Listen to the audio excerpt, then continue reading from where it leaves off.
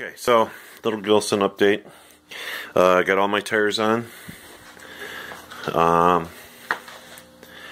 And thanks to W1 Weasel, thank you, man. A good tire with air in it, and it's holding like crazy. It's been days and it's still at the same tire pressure. Here's the tire. Forget it. Here's the tire that came out of it. Let me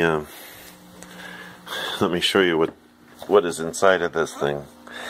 And this is why it kept leaking black fluid. I don't know what they used in here, or what they put in here. Sawdust? I'm not sure. But it's horrid. It's just like mud and muck. No wonder this thing wouldn't hold air. And I had a heck of a time getting it off, let me tell you. But look at that sludge. But this was this was the reason it was leaking right there. It was actually leaking through there.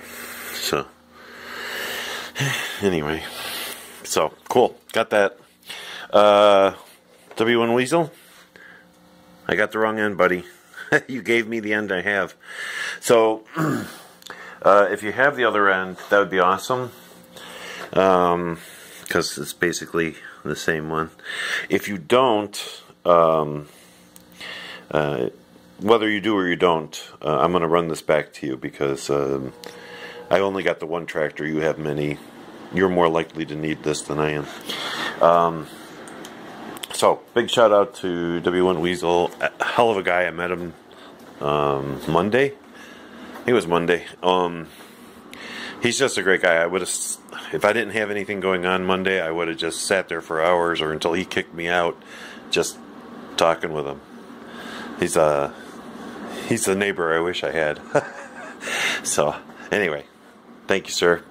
Beautiful. As far as that goes, the only thing I'm waiting on now is paint. I gotta paint the parts. They're all ready. I ordered a Rust-Oleum Alice Chambers orange.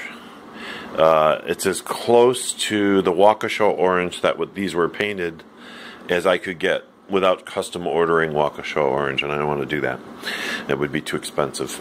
The paint I've ordered will be closer than the orange paint I have, so I think at the end of the day that'll be good enough.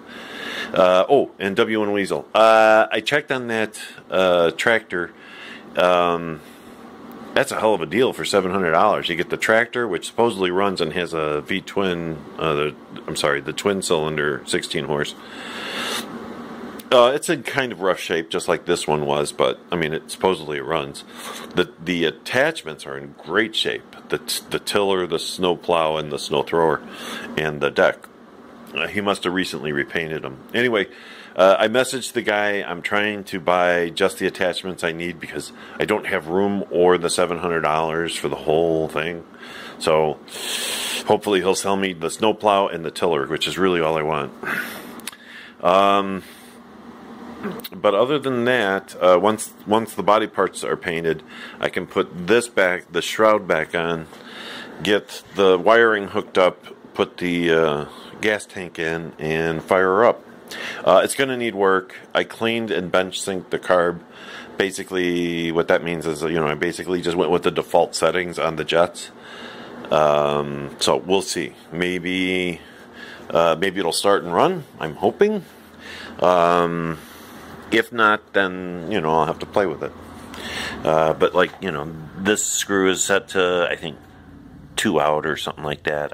I found the default setting, so it's set to whatever that is. Same with the screw under here, back in here. Can't see it, but it's there. So, we'll see. I did shorten the plug wire, because that's not too bad. But before I shortened it, it was like looping. It was like looping way out here, so. Otherwise, I think I'm in good shape. The brakes are working finally, which is cool. And that's about it. There's really not much else to talk about it right now. So that'll be the update for the Gilson.